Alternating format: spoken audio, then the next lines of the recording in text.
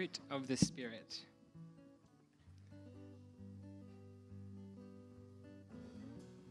The fruit of the Spirit. The intention this morning for today is to celebrate the fruit that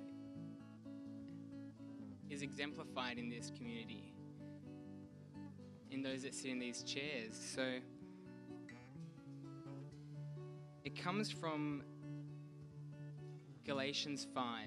If you want to turn with me, find your way there. In Galatians 5:22, it says, "But the Holy Spirit produces this kind of fruit in our lives: love, joy, peace, kindness, goodness, faithfulness, gentleness, self-control. There is no law against these things. Keep in mind, those who belong to Christ Jesus have nailed the passions and desires of their sinful nature to his cross and crucified them there. Since we are living by the Spirit, let us, Burwood Church, follow the Spirit's leading in every part of our lives. Let us not become conceited or provoke one another or be jealous of one another." Would you bow your heads with me as we pray this morning? Father, we're excited of who you are, what you mean to us, what you look like when you're lived out in our lives. Fruit is such a beautiful thing. May we see the fruit of your hand, of your Spirit, enacted in our lives. We pray together this morning. Amen. Thank you, guys. So I want to talk about the idea of being fruitful.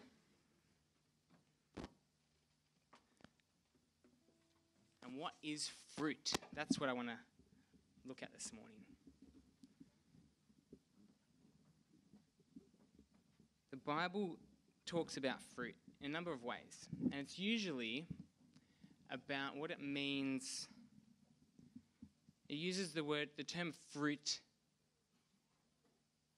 for success sometimes, for work, for the produce of what we do. In Proverbs, it talks about, it says, thieves are jealous of one another's loot, but the godly are well-rooted and bear their own fruit. So fruit is born from what we do. In Ecclesiastes, the Bible talks of fruit in this way. It says, "And people should eat and drink and enjoy the fruits of their labor, for these are gifts from God." Fruits of our labor. Deuteronomy says, "Your fruit baskets and bread boards will be blessed." So this fruit is something that we produce. It's what we enact. It's what our intentions bring forth. And there's so much good fruit. I think Virgil and Beatrice got it down pat. They talked about that pair for a long, long time. And you know what? That was very similar to our conversation on the train that day. We rode, we got on at Blackburn Station. We got off in Richmond. The whole entire way, there was 4 people. There was one Alric Marsh, one Brian Roberts, one Chimungu Kamanga, and one Sarah Courtney. Alric and Brian had a great time on the train. Sarah and Chimungu, not so much. Yeah, we discussed fruit for a long time. And when we think about in this biblical idea that fruit is what we produce, there's so much in life that is fruitful, fruits to bear. For me, I'm so embarrassed that Alric said that I was an eccentric man with a lot of passions for things, because unbeknownst to him, I've actually prepared a bunch of things that I'm passionate about, and these are things that I want. These are fruits that I would like to create in my life. So have a listen to this, and it's things that we all want to create, I suppose. But I just ran through a list in my own head of types of fruit that I like seeing enacted in other people. So I have friends that, in terms of spiritual fruit, that have studied fasting and healing. And I love that. I have, my grandparents can recite scripture like that. They have scripture that applies to, God's word applies to every moment or situation in their lives. I have a friend that her life is led by God, and she is such a godly leader in her passions, in her work, in her development in other countries. Prayer is a beautiful fruit. Athleticism, the fruits of athletes. Today is grand final day, and, this afternoon when Sydney defeat Hawthorn, we're going to remember one of the greatest coaches that they ever had, Tommy Hafey. Love Tommy Hafey. If you don't know who he is was just an inspiration. He ran in his 80s. He was running, Ks and Ks and Ks a day. He'd go for swims each morning. He'd get up, do push-ups, sit-ups, like 600 sit-ups in the morning at the age of 80 something.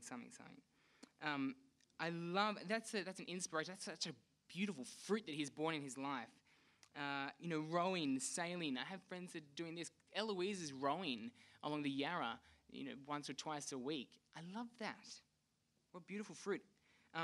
Matthias is going to take me rock climbing. I don't know, we haven't done it yet, but that's a fruit that I really enjoy. Team sports, I've never been a part of, but I've been playing tennis this year with Ratha's cousins, and that's our team name.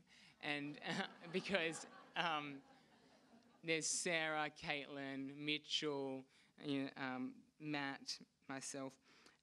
Yeah, financial fruit. Investing, creating. When I studied entrepreneurship, the best part about it was that I got a taste of the entrepreneurial family of Melbourne. These creatives that were just doing amazing things. And I really, really was blessed by that. Work, I have a friend that set his number. When he was young, he said, this is how much I want to earn one day. And when he got to it, he said, okay, well, that's the number that I set. Some people are going to earn more than me, some people are going to earn less, but now he's moving on and he's doing other things in the community. I think that's a cool fruit. Technology, bitcoins, energy, health, these are cool fruits. Health, diet, sleep, exercise habits, learning. One thing I really, really want to do is never stop learning. This is a fruit that's really interested me. Being widely read.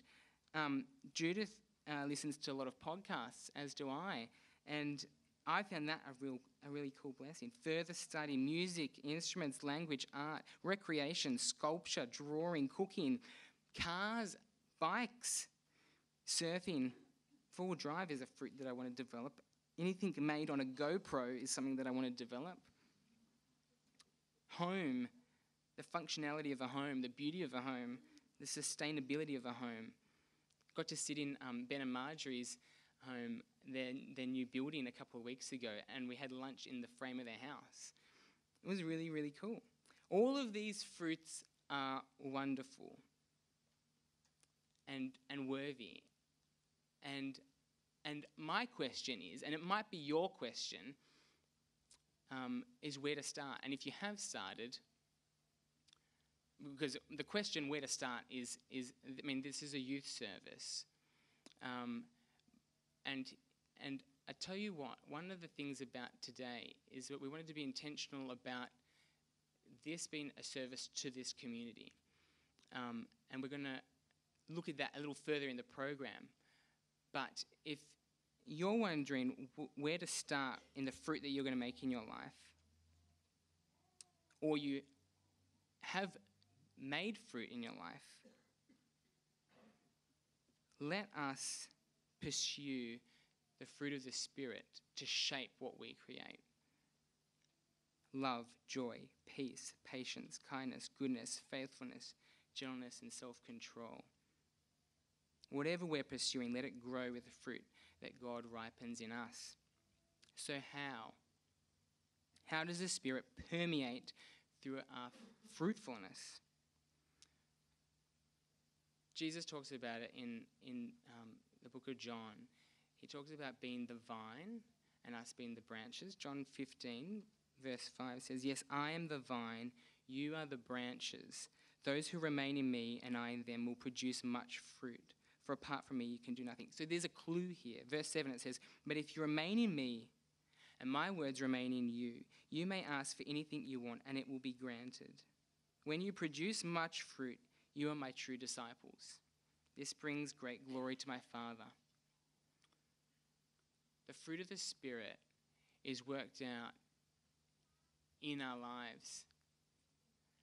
So it's not something that we do, it's something that is a result of God. And we remain in God to see this come about in whatever we're pursuing. The fruit of the Spirit is love, joy, peace, patience, kindness, goodness, faithfulness, gentleness, and self-control.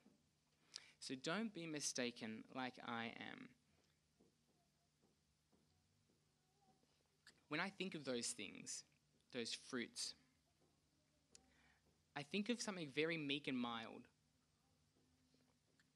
The fruits of the Spirit are not soft. Love, joy, gentleness, happiness, rainbows, puppies. That's the kind of picture that I usually have of the fruit of the Spirit. But the fruit of the Spirit, what the Holy Spirit makes, is not soft. The fruit of the Spirit is not merely meek and mild lullabies that we sing to children about things that are lovely and sweet. The fruit of the Spirit can make you cry, can make you thirst, can make you weep, can make you embrace, can bring you to your knees, leave you dripping in sweat. Think about patience.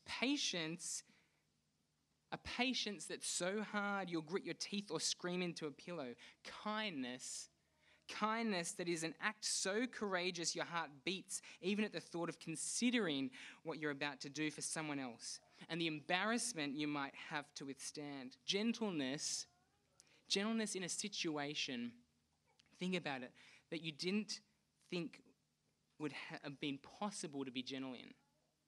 In fact, you break down and cry at the idea that the Spirit had been working in you and through you in that moment to keep you gentle in a situation in which you wouldn't want to be. The fruit of the Spirit is a radical, powerful fruit. So I want to leave my own paradigm, my own thinking that the fruit of the Spirit is just something that is soft. And this is how I relate it to today. In a week in which Melbourne, in which our city has had a little taste of terror, in Endeavour Hills, in the city, what else but the Holy Spirit is going to withstand fear in the midst of hate, uncertainty, anger, and distrust that's building towards the Muslim community? Yeah? Because the Spirit produces peace. The fruit of the Spirit produces love. The Spirit produces kindness, faithfulness. What does that look like when, as a community, we start to become scared? When we start to become uncertain, we don't know what other people believe. When we're walking down the street, when we're in Endeavour Hills, we're in Springvale down next to the mosque. We've had a taste of terror in our town. But the fruit of the Spirit is a radical, powerful fruit. But they're not just soft. The fruit of the Spirit is beautiful, powerful and radical, but also beautiful. To see God in action through the masterpiece of a human being is the most attractive, wonderful, breathtaking beauty that there is. It's like Little Waterloo Bay in Wilson's Promontory. Am I right, Ben? Am I right? If you haven't been to Wilson's Prom, if you go hiking around it, you start off from Tidal River, you set out, and after a day and a half, you hike all day, you have your pack on you, and then you climb, you have lunch, you keep climbing up, and then as you follow the coast around, you start to descend. And when you start to descend, you spy off in the distance this little secluded paradise called Little Waterloo Bay. And It's so refreshing to see. The fruit of the Spirit is refreshing. Seeing the fruit of the Spirit produced in the lives of people around you is like being able to fly. It's like a glorious sunrise. It's like a never-ending mango. The fruit of the Spirit is like eating chocolate for the first time. It's like being able to run for miles and never getting tired. It's like taking a photo, and the photo captures the true beauty and awesomeness of the moment. It's like waking up and realizing it's Sabbath. The fruit of the Spirit is like a little bird flying right up to you and landing on your hand and sings a little sweet song to you. The fruit of the Spirit is like finding money in an old clothes pocket. It's like church lunch after this program. It's like the lack of cars on the road during school holidays. It's like waking up and realizing you're in Narnia. It's like the hurt of laughing so uncontrollably hard that tears appear. It's like Hawaii. The fruit of the Spirit is like eating a whole block of chocolate and realizing there's still a little bit left in the packet. It's like swimming with amazing wild dolphins that naturally do tricks. It's like taking off your heavy pack after hiking. It's like seeing your loved ones at the airport when they come home from overseas. It's like finding the sunken pirate ship and all of its treasures. It's like feeling close to God. It's like walking on water. The fruit of the Spirit is like knowing God's plan for your life. It's like sleeping under a blanket of stars. It's like finding gold at the end of a double rainbow. It's like seeing two elderly people in love. The fruit of the Spirit is like standing on a mountaintop naked. It's like an answer to prayer. It's like haystacks. It's like the fruit of the Spirit is like percussion played well. It's like getting in your car and seeing a full tank of petrol. The fruit of the Spirit is like the thought that Jesus constantly redeems and restores no matter what we've failed to achieve or what we've done. It's like pear nectar. It's like a dad that picks you up when your car breaks down. It's like a road trip with friends that's unexpectedly disastrous and equally delightful. It's like a green fruit smoothie with kale and spinach that doesn't break your blender. The fruit of the Spirit is love. It's gentleness. It's patience. It's kindness. It's goodness. It's joy. It's peace. It's self-control. The question I have for us is, what does this look like for our community?